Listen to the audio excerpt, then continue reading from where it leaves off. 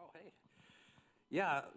So this is all around, as Chris was saying, all around sort of the mistakes that we've made over time. Let's see if I can turn this back on here. Perfect. Yeah, as Chris was saying, I'm an architect at Influx Cloud, and a lot of what we did originally was we put Prometheus metrics on all of our microservices. So our cloud product is all backed by Kubernetes, and I'm going to talk a little bit about all the technologies. So, but it's all about knowing the audience, right? So who here has used Kubernetes at all? Okay, well, we're going to move much quicker. Who here has used Prometheus? Okay, well, we're going to move very quickly. This is great. So a lot of what what am I going to talk about, you're all going to be like, well, that was not the best idea. And so this is the curious case of the missing metrics. We got this report from Nathaniel, who's the lead on the Flux team, that we were missing metrics for some reason. And the way he was doing it is his particular microservice, which is the Flux query engine in our Kubernetes, it was getting a different kind of set of results than some of the other microservices. And he was doing due diligence and making sure that the metrics that he was getting in were the metrics that he thought he should be getting, right? These are like meta metrics about yourself and your own service. I'm going to give you what the answer is to this mystery, the caper now, but we didn't know this at the time, and it took quite a while before understanding like what we had done was a little incorrect. The answer was, is yours truly put in an additional label, just one more label into our Prometheus metrics that had unbounded cardinality. And when you do that, the follow-on effects are not felt for much, much longer. So the suspects of this caper. Our stack is built on Kubernetes, and every one of our microservices exposes Prometheus metrics. And each one of these I'm going to talk a little bit just briefly about. Our ingestion point is called Gateway. That has our API. It does some basic line protocol checking and so on and so forth. And it does authorization and authentication. And Query D, which is the daemon that runs Flux. OK, here are our suspects. So our Prometheus endpoints, each one of our microservices, such as Gateway, there are Go processes that expose. That's the little Prometheus torch. They lead us to the light of metrics here at this endpoint. And for an example, these are some of the kinds of metrics that you show up. This is what's called the Prometheus exposition format. At this endpoint, it's kind of like some people say a simplified SNMP. Maybe it's more like a very opinionated SNMP, where you could only like get an entire set of metrics in text on an endpoint. So for example, this has a little bit of description on how Gateway is doing with garbage collection. It takes some time and so on. This is what's called a summary. And you can split a summary up into different quantiles. There are gauges. So apparently at this point in time, Gateway had 252 Go routines running. And you get some other interesting kind of byproducts, such as like the version of Go and the amount of allocations, which we'll find out is a little scary. So there are more for these Prometheus metrics. So if you were to use Prometheus server to scrape, you would do something like this. You would say, Prometheus, I want you to scrape every so often, and I'm going to name that. I have a name of a job. It's like the thing that's going to grab the data. I'm going to talk a little bit more about this in a second, specifically around what's called service discovery.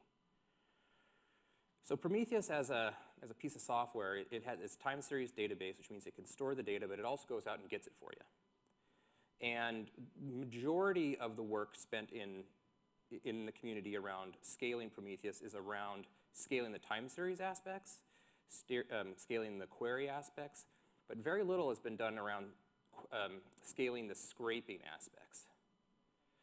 Typically what people do is they say, well, OK, if I'm scraping too much data, then, well, you're either doing it wrong or you need to turn on more Promethei. So it's kind of a very active way of administrating your cluster of Prometheus. So Kubernetes.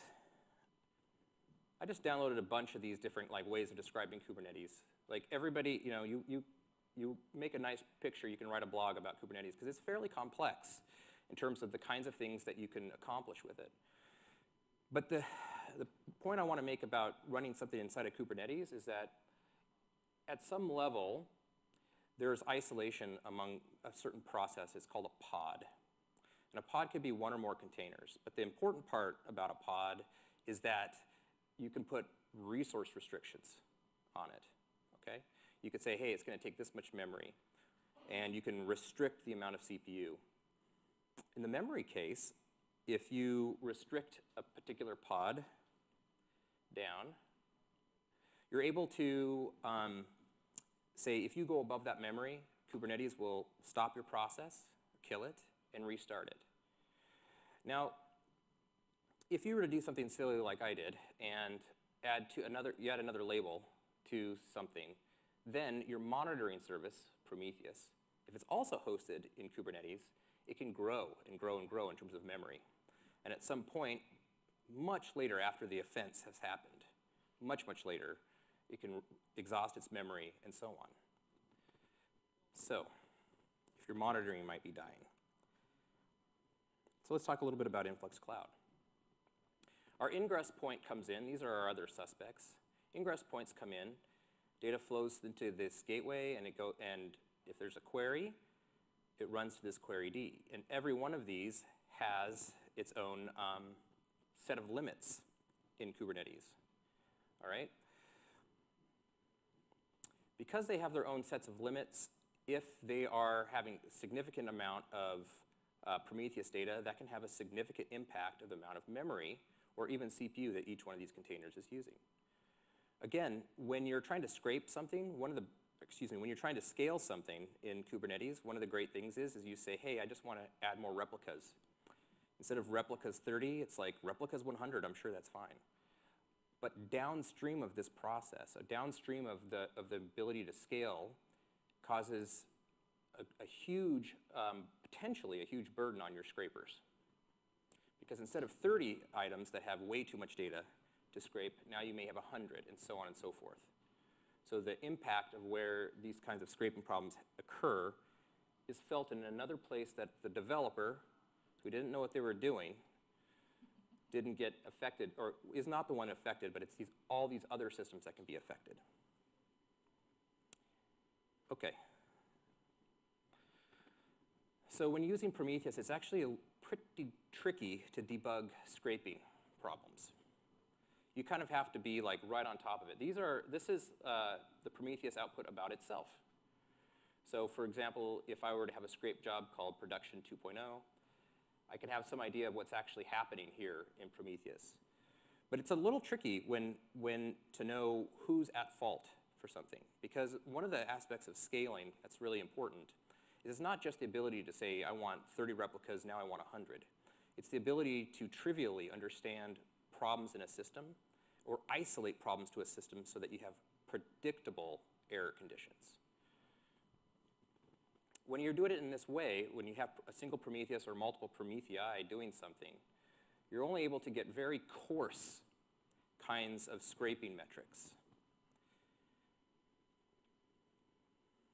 So what it all culminates in a single centralized scraper. Well, memory can be exhausted if there's a single rogue metric producer. So really, it's like who's watching the watcher. In Prometheus, scraping scaling is hard. What you end up doing is you could say, I'm going to have a little more granularity around my Prometheus configuration. That granularity is really only allowed around namespaces and potentially services. And so what I'm demonstrating here is how to scale Prometheus is you would say, okay, for specific namespace A, this Prometheus, single Prometheus database is in charge. For namespace B, misspelled here, that's supposed to be a B, that is a single Prometheus. But again, the problem here is you may have isolated now something, your Prometheus problem, down to a specific namespace. But again, the scaling issue is which one of my pods in the specific namespace is causing this tons of more metrics happening. So it becomes very, very difficult to debug. Additionally, if you follow this pattern out, like project this architecture out, you end up having a significant amount of manual configuration, sort of like operator heroics. Now I have to find out that a new namespace has been created. Maybe our developers created something new, namespace C. Okay, now I'm going to have to make sure that there's a specific Prometheus that is scraping those targets, namespace D, and so on and so forth. So this is not something that is empowering the developers. It's significant operator overhead for scraping. Okay. So what did we do? So when we're having these problems around Prometheus and like how do we identify the particular problems, what we want to do is have more like extreme granularity of the scrape. Rather than a centralized sort of scraping service where you have to continually have many, many Prometheus databases, each one of them is kind of like hand configured like its own little snowflake, unique snowflake. What we said is, well, why don't we, this is supposed to be a symbol of a pod, why don't we, in a specific Kubernetes pod, put a telegraph? And that specific telegraph can act as a sidecar in the pod and can scrape the local process. Okay. A pod, in case you don't know, is essentially a way of putting more than one process in a specific isolation. And Telegraf itself can do the scraping of that specific process. And if it gets overwhelmed, if it is doing too much scraping, if there's too many metrics, it's the only thing penalized. Rather than having a centralized server take too much data, you have a single sidecar that itself can be out of limits. Or it could blow out of its limits and then have potentially out of memory error here.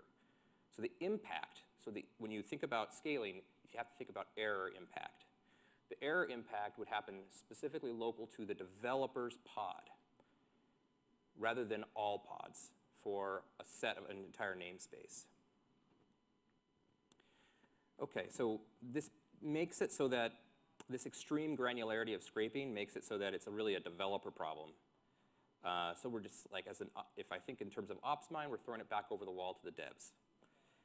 But the nice thing about this is that we can have kind of unique scraping rules per person's application. Rather than having some sort of global configuration that has to be managed by the heroic ops team that has every possible thing, you can actually put it locally to the pod itself.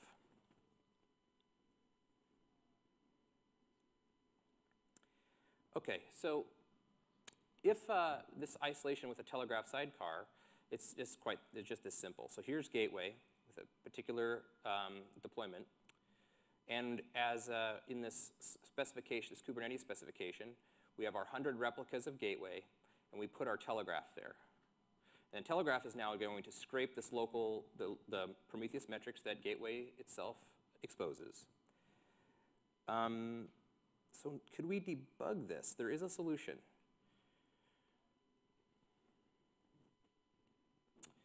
Now what we can do is each Telegraf that's sitting right next to the process, each process in the entire cluster it can scrape locally, so it's penalized locally, but it can also have this, and this is really the key point.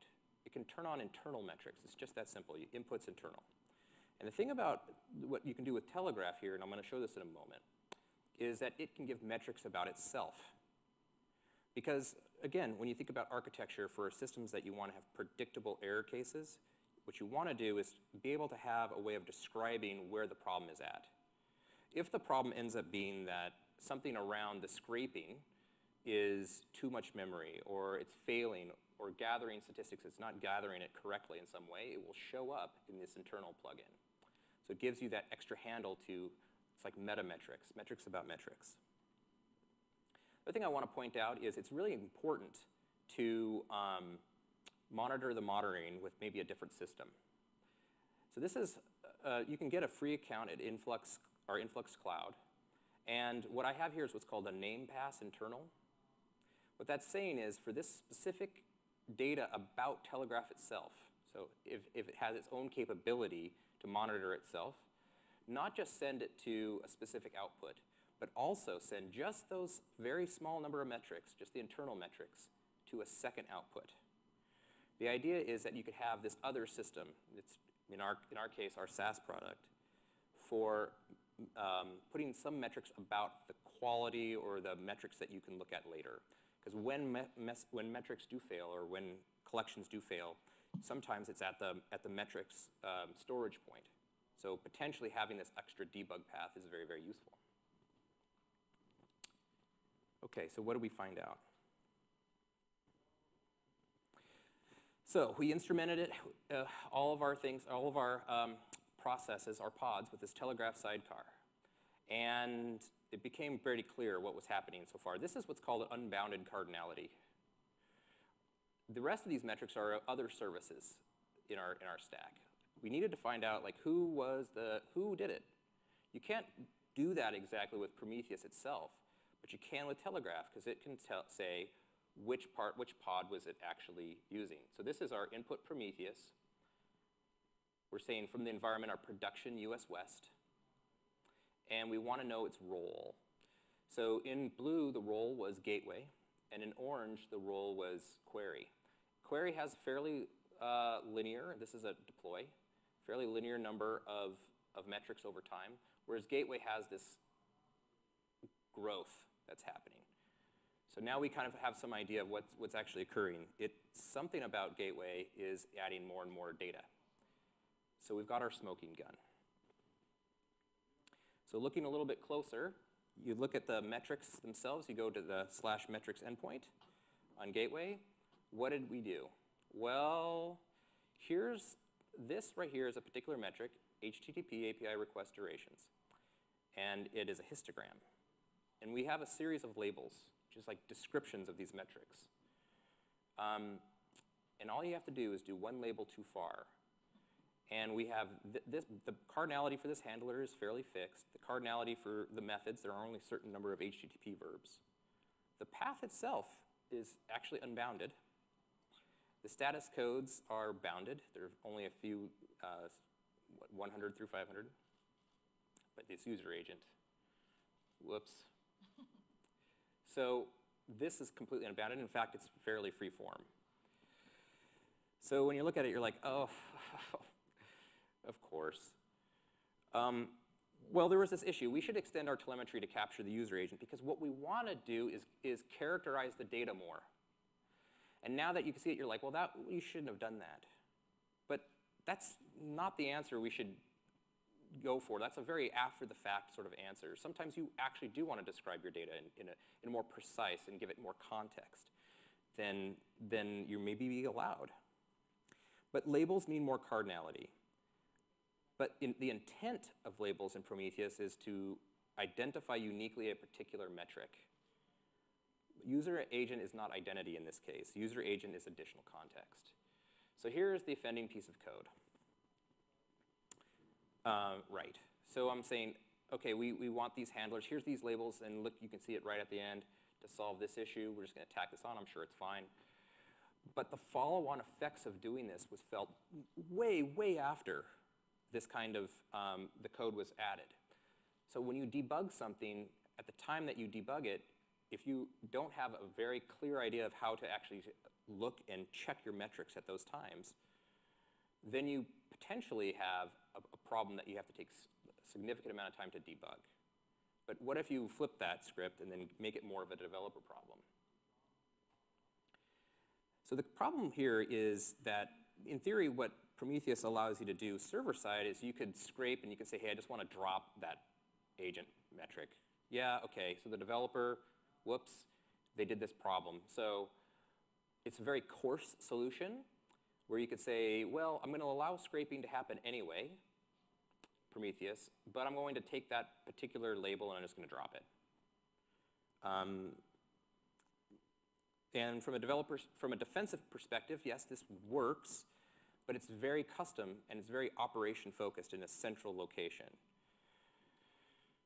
And it's not particularly ideal because there is context that you're losing. But if we have a Telegraf sitting right next to and scraping our Prometheus metrics locally, this gives us a chance to write a lot more custom logic for our specific use case. This is a way of solving the problem, but I would not call this a scalable solution. It is a way of saying, look, we're going to give the developer power to add processing. So this local Telegraf can take a specific tag, user agent in this case, and convert it to a field. So the nice thing about if you use Influx as the backing store for these metrics, you can contain more labels, you can add more context to your metrics, but you don't pay the cardinality tax, or you have the ability to convert. And this allows you to have the same kind of debuggable Prometheus output, but gives more of that context on the server side. So you're trying to retain the context. Okay. But are there any ways that we can put guardrails around these problems? See, the problem here is it's not just one thing to have this custom configuration right near for the developers to do, give our developers patterns on how to do something. But is it possible to make it that these kinds of things were preventable in the future? Again, in Prometheus, you really have this centralized server where you can do label dropping.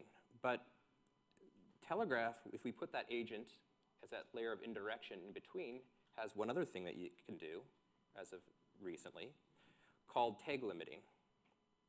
Imagine that you're like, well, I'm the developer and I make my metrics, and I'm going to put some guardrails around how much of these tags are available to come out. The nice thing about doing it in this way is you can preferentially preserve certain tags, like handler, method, and status.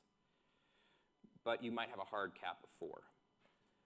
So you're preserving, though upstream will have less impact on its cardinality. You're giving the opportunity for the developers to add in their feature, check to see if it's something that they find is particularly useful, give them context, but it puts a little bit of guardrails on so that they don't overwhelm downstream processing. This is useful because once you do feel like maybe you don't have an unbounded user agent, such as me, then you can say, okay, I like my metrics, I'm going to update this. As a developer, your operations team doesn't have to do all this hand-holding because it's local to the pod itself. It's a completely runtime solution. So this is not like a need to do compile time. So with Prometheus metrics, the only way I would have prevented this is to basically go into the code, remove that label, and start again, recompile, redeploy. That's a much more expensive cycle than simply changing the configuration. Okay, so passwords. Again, it's same playbook. It's very hard to rotate Prometheus passwords because it's all centralized. So if you've got a password-protected metrics, this is something that is not necessarily done all the time, but it's particularly useful if you're like us and we want to make sure that those metrics are private in some way. In a Kubernetes world, the kinds of exploits that could happen could potentially see these kinds of metrics internally. So what do you do? If you were to use Prometheus as the server, as the scraper, you end up needing to have what's called a bearer token. So if, this one is Hunter 2. So if this globally would have to be kept, if I wanted to rotate those passwords or this particular bearer token, I would have to restart my centralized collection, my centralized scrapers, and then also restart the entire services. So there's a disjoint there because there will be a point in time where something cannot be collected. Only one of these two things will be out of sync. Okay, so what can we do? Instead, we do the same thing again. Oopsie.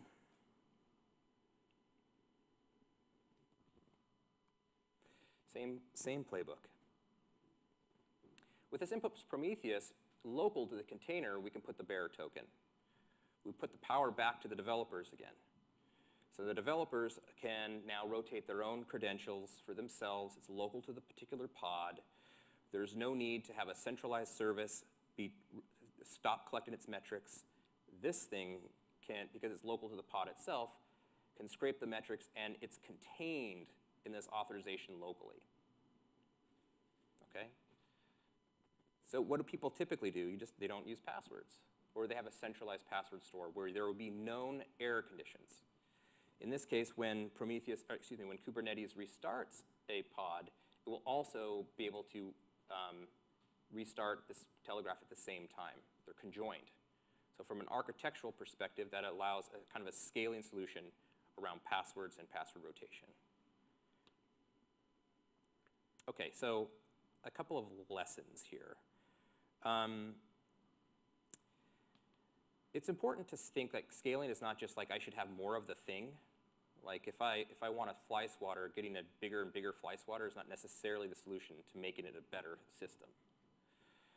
And I think as architects and developers and operators, we need to stop saying things like you're doing it wrong. I think that's an opportunity to figure out a completely different pattern that might work to scale systems in a different way.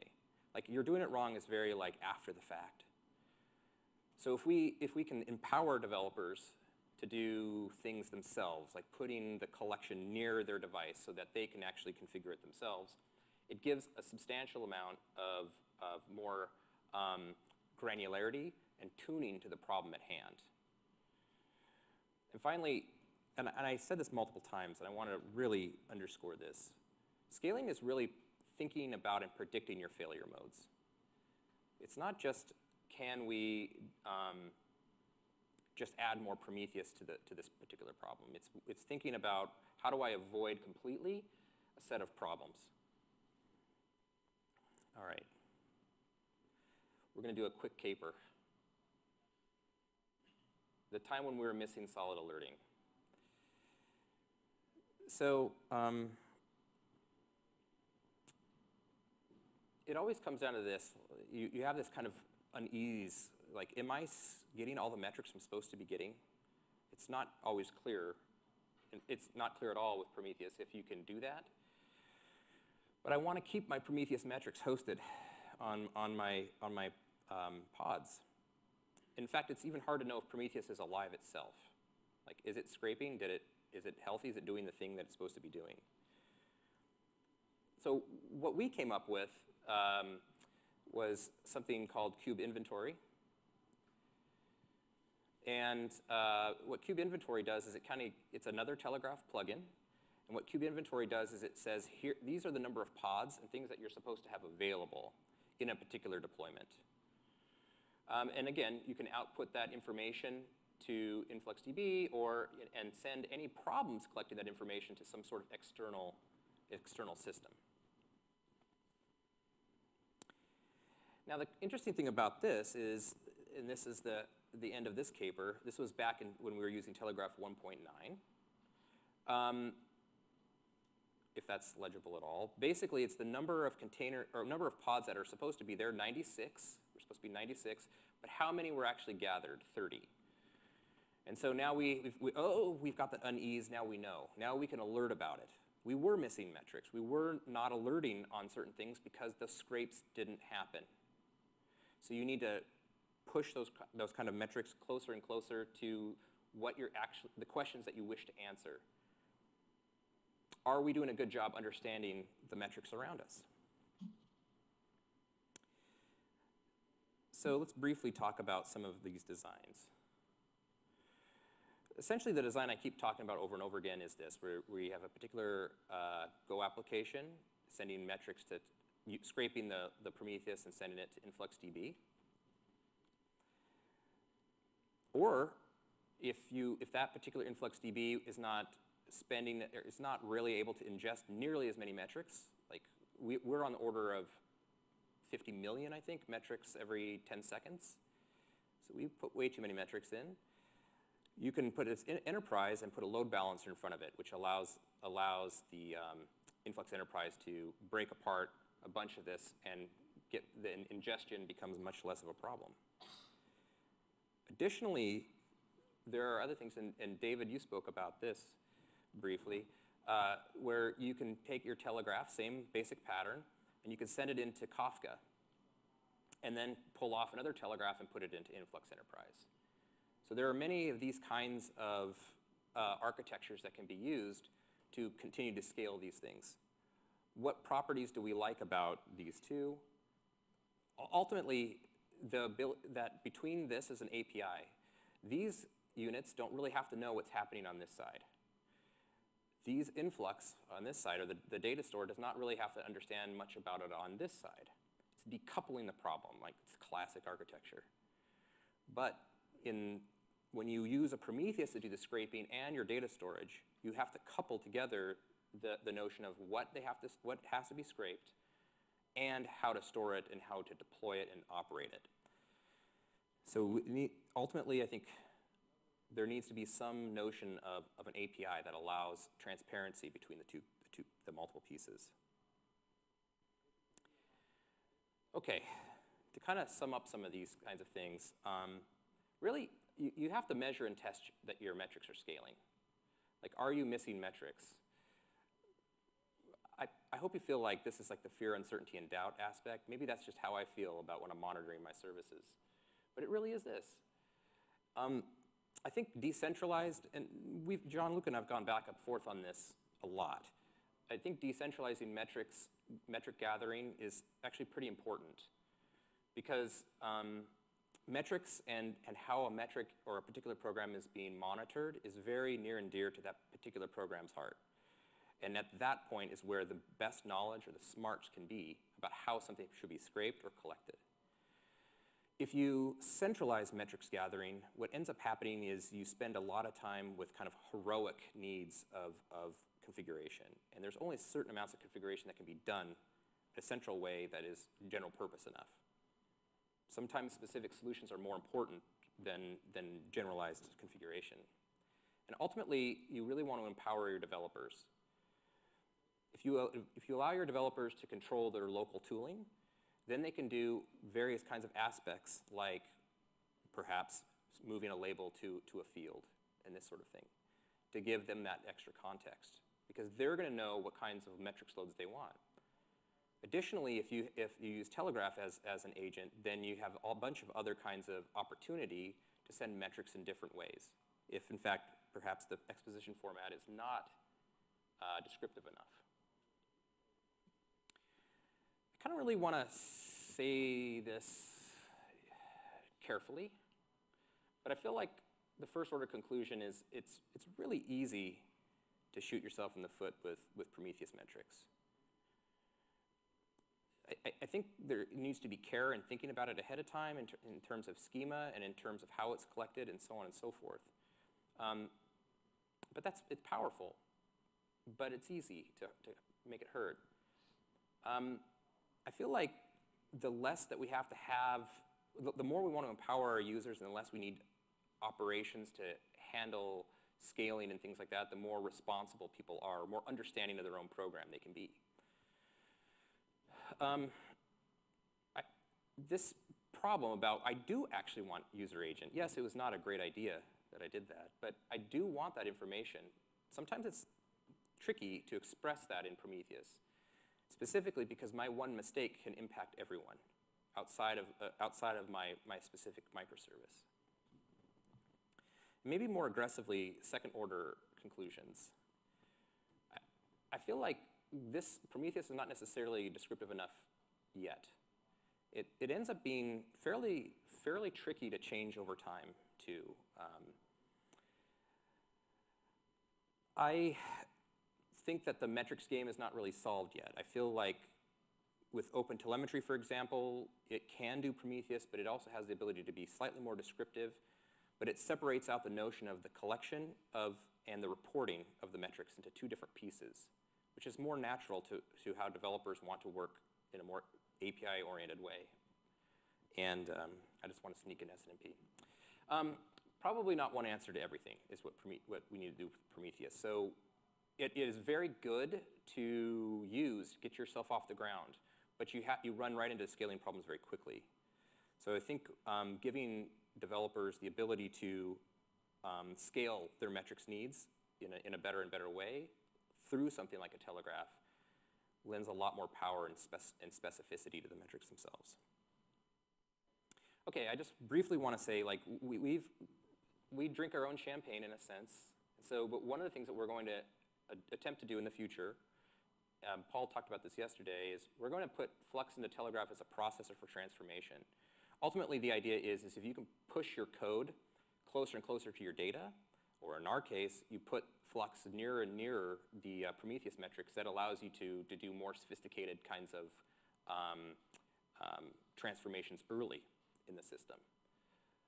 So that potentially could even allow Telegraf to send out an alert immediately. So rather than going through an entire scrape cycle and so on and so forth, until you get an alert very late in the game, you can do it very quickly, which is kind of interesting. Finally, we're thinking about having Flux scripts possibly even hosted in the Influx API, which allows Telegraf to download like Flux programs. And maybe this would be like sampling rules from the server, like a centralized configuration point that can push configuration to clients. But what we want to know is what else? And that's I want to ask the audience here is, what other kinds of things could we do in order to help these kinds of scaling problems and so on?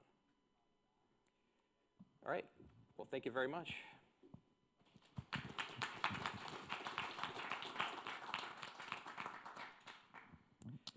Hi, thanks for the presentation. Really good. So I had a couple of questions. The first one is, like, why do you need a load balancer with Influx Enterprise when what are you load balancing between there? So Influx Enterprise can have more than one data or ingestion node. So it's essentially the storage and its write path has many, many nodes. And the load balancer is effectively a round robining over those. And either Telegraf can actually have built-in rules to do so. For example, Telegraf can say, I want to write to many different influxes, and it would load balance it itself. Or if you want Telegraf to be slightly less smart, you put a load balancer in front of it, and Telegraf can write to one point, and it can get distributed around. Does Telegraf know if one of those ingesters goes down? So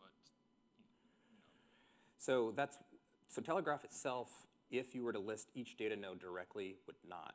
But the load balancer has a health check and would take that one out of the pool until it came back up. So it's just kind of a nicer abstraction.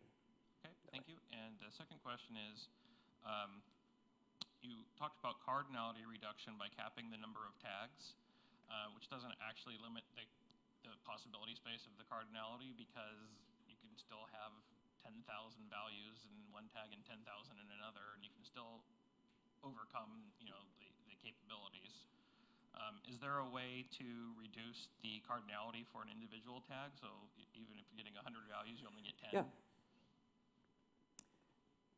Yes. So there's kind of like two things there. I'll go with to limited. So Telegraf has the ability to rewrite a specific tag. So given a regular expression, you can say, hey, I want to transform that regular expression into something else. Like maybe in the case of a particular path, like an API path, API v2 ID number that's non-unique, you could just say, hey, that particular path is query or is organization or something like this, to rewrite it to decrease the tag space significantly. Telegraf can do a top-in, yes. Yeah, it's called it's a top-in processor. Maybe it's called top K processor.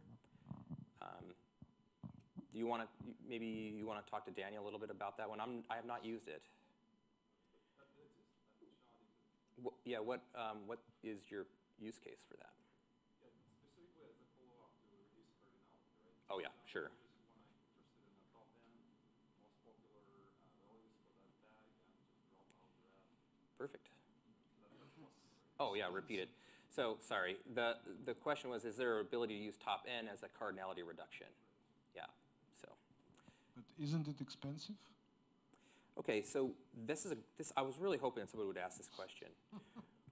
Where do we want to put expense? So no matter what, at some level, you have to pay for something at some time. Ultimately, what you want to do is push the expense closest to the offending program as possible. Yes, no, it depends. Yes, no, it depends. Exactly. And I feel like these are just the opinions that we went through. But my point is for us to think about it more in architectural space, where we can put those kinds of decision points in many places and not just necessarily in one centralized location. In case of the sidecar, for example, you will be facing the same problem which you just described. And I hope to. I hope to have the sidecar problem be where the issue is, because then there's less of these kinds of pollution of all metrics and all services as compared to the one in the middle. And certainly, go ahead. Yeah, my question was actually absolutely different. In regards of your example of the Kubernetes inventory, I hope you are talking about not the sidecar configuration, but it's a Telegraf which will be running on as a daemon set, for example, on the. Yeah, it's a daemon set that's near the API itself. Yeah.